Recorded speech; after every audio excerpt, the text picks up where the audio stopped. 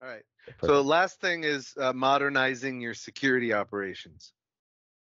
And this honestly is the hard part.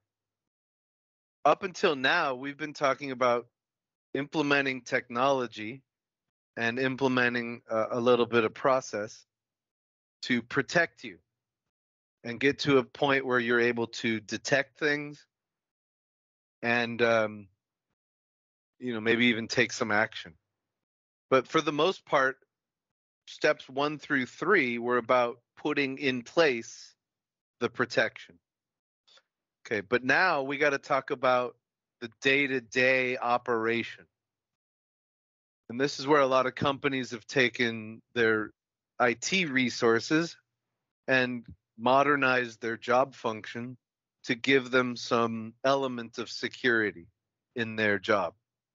So let's start with number 4 is streamlining your response to common attacks with Defender for Endpoint, Defender for Email, Defender for Identity, and Defender for Cloud, all together just known as Microsoft 365 Defender.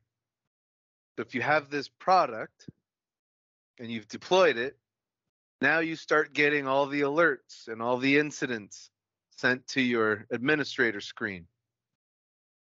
So what do you do with those? That's what this means. Step 4 is streamlining your response, having a team that can review the alerts, see if they're meaningful, assign them to people to investigate, and then remediate. If there's a problem, fix it. So being able to streamline your response to those types of activities is important. If you just deploy Defender for Endpoint and nobody's watching for the alerts to come in, then it's a waste of time. So somebody has to watch the console. You have to get the alerts and read them, make sense of them, and do something about them. Then step 5, unify visibility. Chances are, if you're in a bigger organization, there's different people in the security team working on different areas. You might have the network security person, the app security person, the endpoint security person, and the identity or the user account security person. Well, you can unify the visibility with a SIEM tool, SIEM, SIEM. So basically, think of it as one console to rule them all. So a SIM tool basically it takes all the inputs from other systems and presents it in one view. And then you can query the data or hunt for threats in that data. So when you use Defender and you have alerts across users, endpoints, apps, and network, all that data is coming back into the Microsoft security dashboard.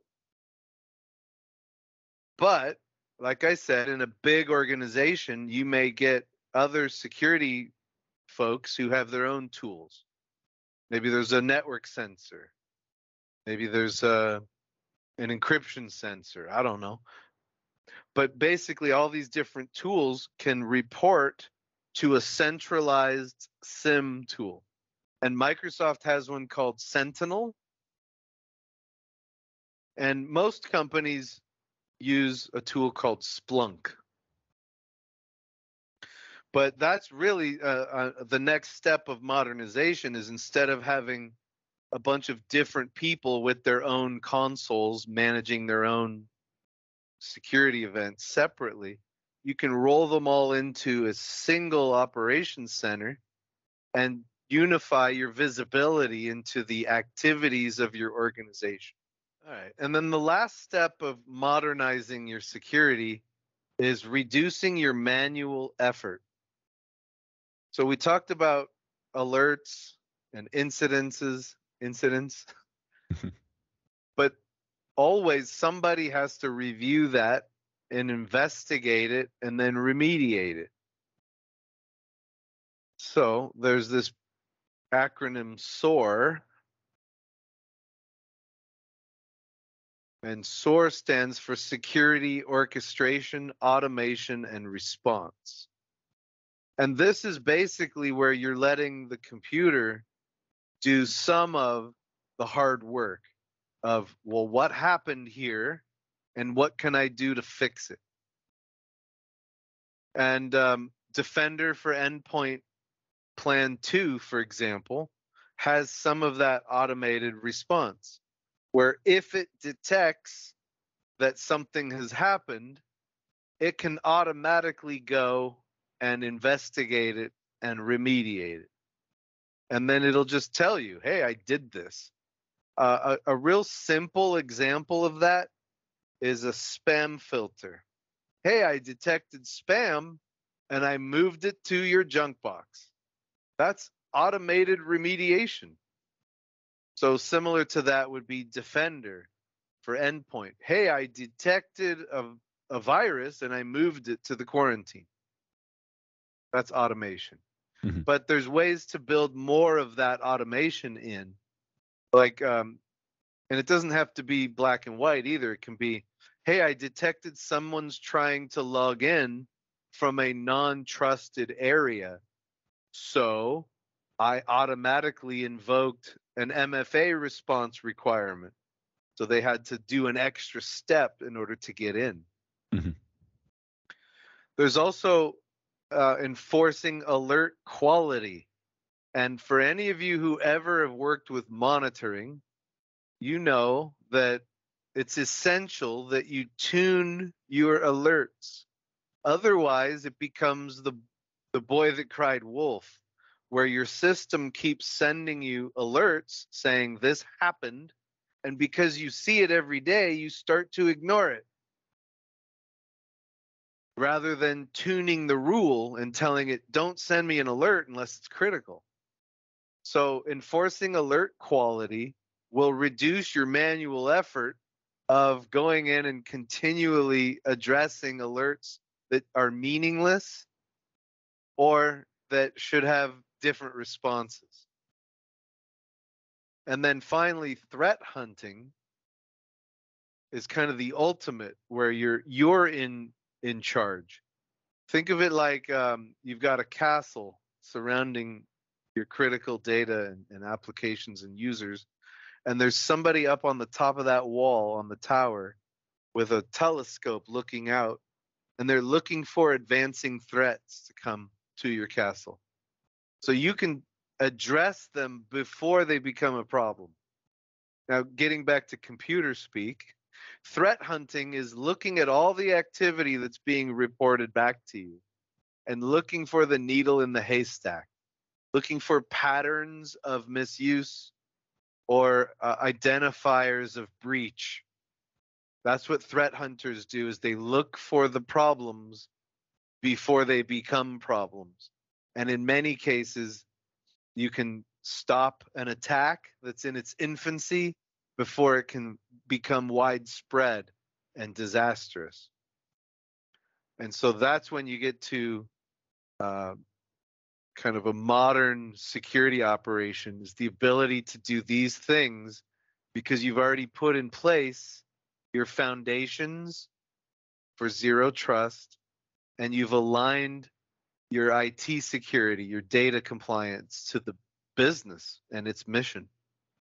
So now you guys can just sit back and, have streamlined responses, unify your visibility, and reduce your manual effort.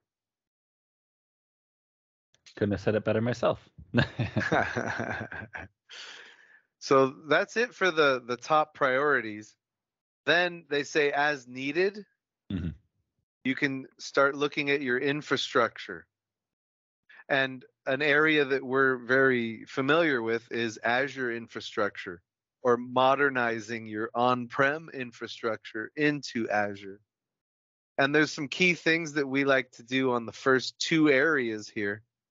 Once you bring your infrastructure into Azure, you still have the same needs to rigorously monitor and remediate security configurations, permissions, updates, and more.